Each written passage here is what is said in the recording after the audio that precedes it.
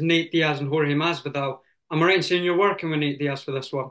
Yeah, yeah. I love that guy. You know, him Yeah, and Nick, we're all from the same area, the 209 area code.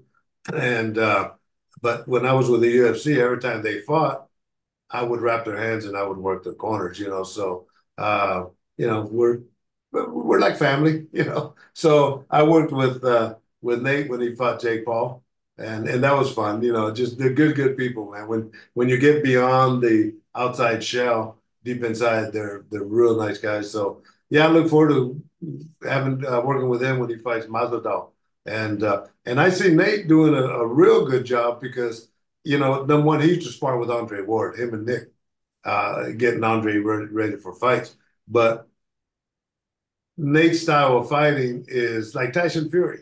You can't teach anybody how to fight or how to work against Tyson Fury because his style of fighting is so unorthodox. Nobody has that. Well, the same thing with Nate Diaz is nobody has that. So we'll see. It'll be a fun night.